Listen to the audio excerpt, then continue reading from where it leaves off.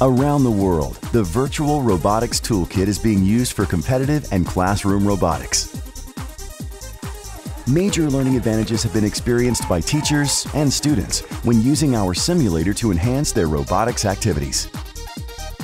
Developed in Canada, this software enables students to learn and practice robotics fundamentals, such as coding, early mechanical engineering, and creative problem solving.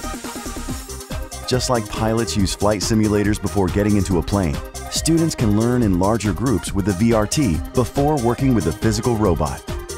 Designed to enhance the LEGO MINDSTORMS experience, our high-quality graphics are comparable to real-life programming scenarios and accurately represent the robot's physical challenges. What we're trying to do is to see if there's a way to engage kids. You know, China is a big country, so what we need to do is reach kids in different corners of China and see if we can bring them together.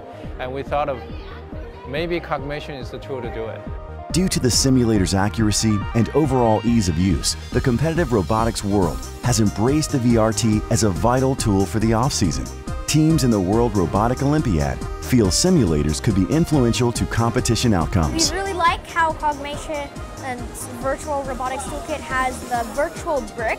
We've used that to take screenshots and show kids what the screen should look like when we do a lesson that requires using the EV3 screen. It's really hard when you have a huge class to show it on an EV3 brick this small.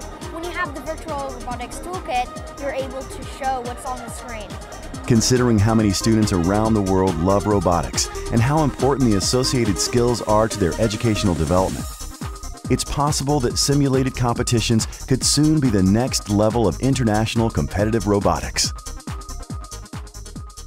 It's quite amazing how well you can actually replicate the real-life challenges inside the simulated environment in Cognition software. So I have really great hopes for this to become like a new feature within WRO.